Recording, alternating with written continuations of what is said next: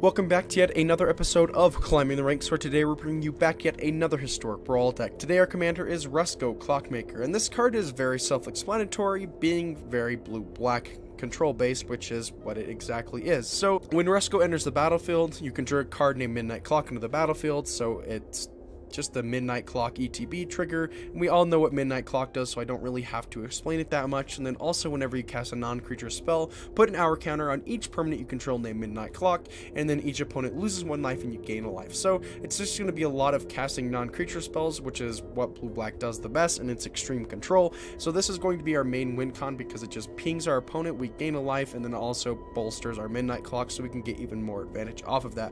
Another win con we could have is Shark Typhoon, or even something like Painful Quandary, just allowing them to where they just can't cast any spells, and we come in with our little guys, or just stuff that is really annoying, such as the Ashiok Nightmares that she creates. So let's just get right into the deck. So to start us off, for our 0 to 1 drops, we have Mox Amber for free mana, an Offer You Can't Refuse for countering, a Null for countering, Wizard Class for extra card draw, Consider for card draw, Essence Flux for blinking the Rusko, Opt for card draw, Spell Pierce for countering, Stern Dismissal for essentially removal, Wash Away is countering, Witness Protection is also essentially removal. Onto the 2 drops, we have Disdainful Stroke for countering, we have Essence Scatter for countering, Keep Safe for countering, and Draw, Lazotep Plating for protection, Malevolent Hermit for countering, and then it's also backside, Benevolent Geist can also protect us. We have Negate for counter, Planar Incision similar to the Essence Flux for blinking the Rusko. We have Seek New Knowledge, which is just extra card advantage. Upsubstantiate is similar to the Stern Dismissal we have, it's just removal. Counter Spell is more countering. Then we also have Cast Down, which it's just removal because we have black in here. Doomblade is Doomblade, it's more removal. Feed the Swarm is removal. Go for the Throat is removal. Heartless Act is removal. Infernal Grasp is removal. Walk the Plank is removal. Bind to Secrecy counters, and then we also get to get stuff advantage if we choose the other one. Arcane Signet, Cold Steel Heart, and Mind Stone for the Tree of Awesomeness. Onto the 3 drops, we have Flux Channeler for extra proliferation with our Rusko. When we have a bunch of Midnight Clocks out there, we can get them as quickly as possible, and since we have a lot of non-creature spells, we can get this really early. Midnight Clock, it's the OG.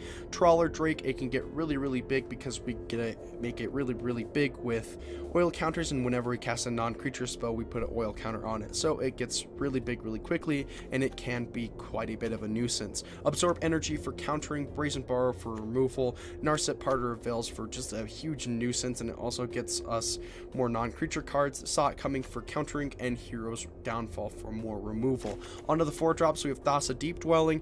It's just a bunch of blink for the Rusko, so we can constantly get a lot of Midnight Clocks on the battlefield. Whispering Wizard allows us to get a bunch of Swarm with a 1/1 spirits out there. Archmage Emeritus, which just allows us to get more draw. Rewind counters. Tasha Unholy Archmage is just a bunch of stuff that's just black-blue control. I don't really have to explain it because it's a great planeswalker for this archetype. Lithoform Engine, it's Lithoform Engine, we can get double Rusko triggers if we really need to, and same with Panharmonicon.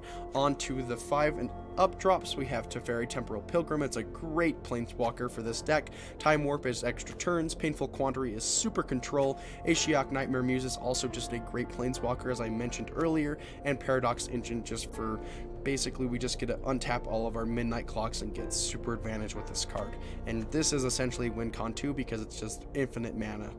Onto the 6 and up, we have Shark Typhoon, it's a win con, Allrun's Epiphany for extra turns, Hullbreaker Horror for an extreme nuisance, Kiora Besta Sea God for just a great blue card, Wizard Spellbook for just return all of our non-creatures that we get. Well, it's only instant or sorceries, but we just get to play them again and copy them.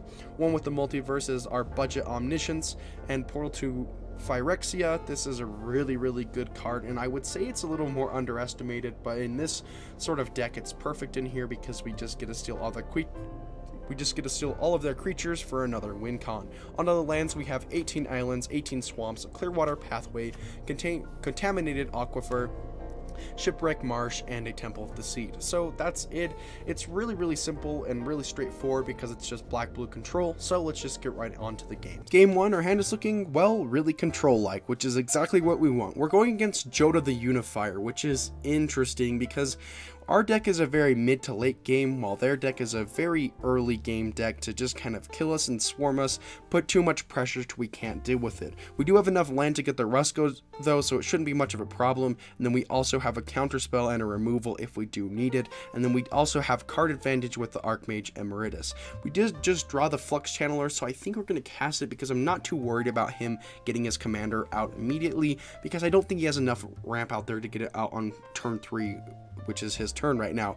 So let's see if he can get it out there, which I highly doubt, or anything up to the similar level. He does the Settle the Wilds, which is basically just cultivate. And let's see, nope, he doesn't do anything. We're just going to keep it because in case he does have enough mana to cast his Jodah the Unifier, we're going to keep the Wash Away just in our hands where we can get rid of it, because as soon as they cast a legendary spell with the Jodah out there, it's basically impossible for us to get any advantage, or any kind of way to get moving is just kind of out of the window. So let's see if he is able to do anything other than the stuff that he's done. We're gonna just substantiate the Elspeth because that card's really annoying, and we did draw the Essence Scatter, so we do have another thing with Jodah, but we do have 2 mana, so in case there is a creature that isn't in their hand that is also extremely annoying, we can get rid of it.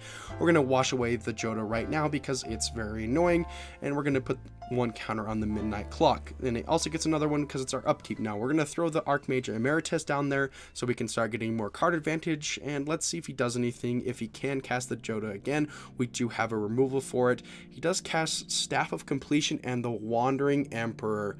Okay, so he gets rid of our Flux Channeler, interestingly enough, instead of our Rusko, but I guess that makes sense because Flux Channeler can get really out of hand.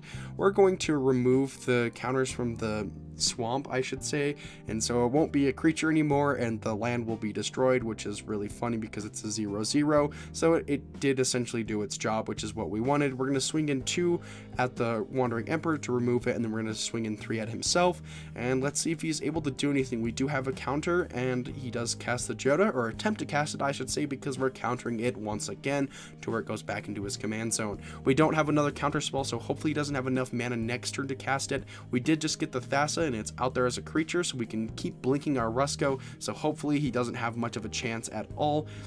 And now we start getting a bunch of Midnight Clocks and a bunch of advantage. Let's see if he's able to do anything against Arcade Signet, which is a little scary. There's the Teferi Temporal Pilgrim, which is also scary because that card is just pure advantage. We're going to cycle the Shark Typhoon right now just to get another creature out there, so we do almost have a guaranteed kill this turn. And let's see if he's able to do anything. We get the full recycle with the Midnight Clock, and he scoops right there. Game 2, our hand is looking also very controlly. We can get our Rusko out there because we have enough mana, and he starts off with an Evolved Sleeper with Sheoldred the Apocalypse. That's very scary because Sheoldred is a very powerful card. We're going to keep the Consider just to wait and see if he has anything, just to kind of make him sweat a little bit. We can't cast the Walk the Plank because sadly it's a sorcery. And let's see if he does anything. He upgrades the Evolved Sleeper, which is perfectly fine. We just want some extra card advantage off of the Consider we have, so we're going to play that right now. We're going to put the Swamp in our graveyard because we have plenty of land, and we draw a Temple of the Zeet, and we also get to Feed the Swarm. We're going to get rid of the Evolved Sleeper with the Walk the Plank, and he gets the Sheoldred out here, which is perfect, so we can get rid of it with the Feed the Swarm because that card's extremely annoying, and of how cheap it is, he can just constantly keep getting it back, but he doesn't have enough mana to get it out yet, so hopefully he will never have enough. We get the Rusko, and we do also have Paradox Engine to start getting our infinite mana essentially, and let's see if he does anything. He does the Black Market thing again, where he gets extra mana, and he can cast the Sheoldred sadly, but we do have the Heartless Act to remove it before our draw, which is what we want. We also get to ping them with Rusko, so he doesn't get a trigger with the Sheoldred obviously because he's just lost basically. Game 3. This hand is looking also very Control-esque. Let's see if we can do anything with it. We don't have any blue, which might have been a big risk. This is not looking too good for us anymore. This is getting really scary. We're going to Infernal Grasp the Vadrik just because I don't want to see what it does, and I don't want to know what it does. Let's see if he casts his commander again. He does a Chromatic Lantern, which is perfectly fine. We're going to do a Consider when we get the island that we need, and we get another island, which is great. We're going to put the Rusko out there, which I'm not sure if that was the best play, but we do have the Wash Away to answer his commander if he does decide to cast it again. He does a Contentious Plan. He gets to Proliferate, and he also gets to draw a card, and he Lava Coils our Rusko, which is disappointing to say the least. But we can do the Painful Quandary, which shuts down any strategy whatsoever. So he does the Painful Quandary. He takes 5 life to cast the Archmage Emeritus instead of discarding a card, which isn't that bad. He must have some really good cards in his hand. We did get a Seek New Knowledge, so we can get some extra card advantage off of that. And we can start getting our Midnight Clock combo going because we have a bunch of mana. He's going to do the Saheeli Sublime Artificer, which is perfectly fine. I don't really care about it. He gets the Painful Quandary trigger and he takes another 5 life just to put it out there. And we draw the Brazen Borrower, which is always fun. He does a Brainstorm. He doesn't counter it, thank goodness. And let's see if he's going to pay 5 life or if he's going to discard a card, which he's probably going to discard because I don't think anyone really wants to go down to 10, especially with a card like Painful Quandary. He gets some advantage off of Brainstorm, which is fine. We get the Panharmonicon out there, and let's walk the plank the Archmage Emeritus because that card's extremely annoying, and there's a reason why we have it in our deck. We're going to attack the Saheeli. He goes down to 2. Well, the Saheeli goes down to 2. He's still at 13. He does a Sword of Body and Mind. We get the Painful Quandary trigger once again, and he also gets a Saheeli Sublime Artificer trigger once again. So he's going to start making servos. There's the 3/3 servo, which is so scary. We're going to put the Sword of Body and Mind in his hand, so we only take 1 damage, and we get the Midnight Clock trigger, and he scoops right there. Game 4. Our hand is looking, well, pretty good. We have the Temple of Deceit to scry. I'm going to keep the Infernal Grasp on the top because we don't have a bunch of control in our hand. And we would like to have as much as we can. So we're going to throw a Swamp down. Let's see if he has anything. He's running basically 2 commanders with a Giganta as his partner and the Niv-Mizzet Reborn as his main commander. Let's see if he does anything on turn 4. I'm not entirely sure, and he does not. We're going to cast some Mox Amber right here, which we might not have because he probably has something to destroy it because of how Mox Amber is extremely broken in Mtga. So let's see if he casts anything on turn 5. He does not, neither do I. So it's going to be quite of a standstill before we can get things rolling. He does something on turn 6. He gets the Pull Keranos Unchained, and we're going to get rid of that immediately because that card is kind of insane and it has Escape, but he doesn't have enough cards in his graveyard to cast it. He does Failure. He just returns it to our hand, which is okay, and then he does Comply, which is also not fun. We can't cast our Rusko, which basically puts us at another standstill for another turn. We're going to get rid of the Doomblade because we have a removal with Stern Dismissal, and we also have Walk the Plank, which I guess is just a little better because we know he's running black. We're going to put the Rusko out there finally, and we're also going to Walk the Plank the Giganta because that's just the free commander for him, and we really don't want that. So let's see if he does anything. He does not. We get a Shark Typhoon, so we have our strategy really well set, and I don't know if he has much of a out of the way of it. He does the Atris double of Half-Truths, and he double majors it, and we're going to give him, yeah, that's exactly what we're going to give him. We're going to give the Caddy Brick in a Swamp, and then the other Night card into his hand, which is perfectly fine. I don't really care about it, and he's probably going to take the Helena, but I don't really want him to get the, he does get it anyways. But it doesn't matter because he scoops. Alright, game 5. Our hand is looking really good because of the Arcane Signet ramp, and we also have 2 islands, so we can get stuff going, such as the Saw It Coming. And let's see if he does anything. He gets the Sarah Ascendant out there, which is going to be very problematic because that card is extremely annoying when it starts getting a bunch of life. We're going to get the Shipwreck Marsh, we're going to get the Rusko, so now it's not so problematic because we can block it, unless he does something like his commander, the Wandering Emperor, to get rid of it. But it's not tapped, so he doesn't have much of a way out. Let's see if we're going to be able to do much. We're going to, I'm not entirely sure. I think we can just leave it. We're going to swing with the 3/3. Let's see if he takes it. He does, which is fine because I don't really care if I take 1 and he gains 1. It's not much because our commander's going through, which is quite a bit of damage.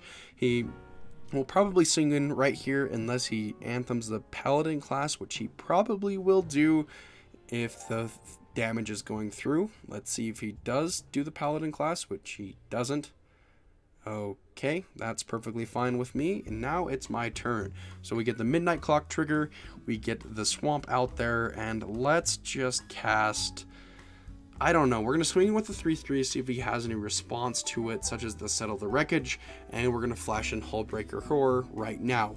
Now, this card is going to be a huge problem for him. He gets the Wandering Emperor out there, which is okay. He exiles my commander, and he does get some life, but our Hullbreaker Horror is going to be out there, which is going to be a huge problem for him because it's out there, and White has a tough time dealing with things other than exiling them or destroying them with stuff like Fateful Absence. We're going to Hullbreaker Horror. We're also going to get the one with the multiverse. We're going to get the free Wizard Spellbook with the one with the multiverse. We're going to put the Nyx Lotus back in his hand. We're going to swing with 7 at the Wandering Emperor, making his commander probably go back to his hand, which is right. Let's see if he does anything, because he has a bunch of cards in his hand that are practically useless. As long as we have the one with the multiverse and the Hullbreaker Horror, we just get free cards every single turn, and he won't have much of a board after we're done with it. So we're going to get the island out here right now. We're going to cast the Rusko. We're going to get the Hullbreaker Horror. We're going to put the Nyx Lotus back into his hand because it enters tapped. It's perfectly fine. We're going to get the Malevolent Hermit off of the one with the multiverse, and we're going to put the Replicating Ring back into his hand, and he scoops right there. So overall, this deck was really what it lived up to be. I mean, Rusko is an extremely powerful commander, especially on Arena with the amount of support it has. I hope this card never comes to real life, or else it would be a broken commander. There's a reason why it's on Arena, and even then it's still really broken. Cards like Painful Quandary just make it to where they can't cast anything. We get the full board, and we get our control strategy, and even if they do, we just don't let them have it with cards that counter it, such as like the Offer You Can't Refuse or anything like that. Paradox Engine never came into much of an effect, but if it did, it would be absolutely game winning. The Panharmonicon did, and it was pretty good with the double Rusko triggers, and Thassa was really fun. I wish the player that we played against would have still allowed us to get the Thassa trigger going, but it's completely understandable on why he didn't want us to do that and why he scooped, because of how broken this card is. But other than that, the Hullbreaker Horror was also a very notable card, but other than that, it was a very, very simple strategy. In a sense, it's just counter everything, get the Rusko out there ASAP, and just get a bunch of advantage off of the Midnight Clocks and his ping ability, and then just having backup cards to win it, such as the Portal to Phyrexia, the one with the multiverse, or Shark Typhoon. So overall, it was a really, really good strategy. It was a really, really fun deck, and I hope you enjoyed the video. Thanks for watching.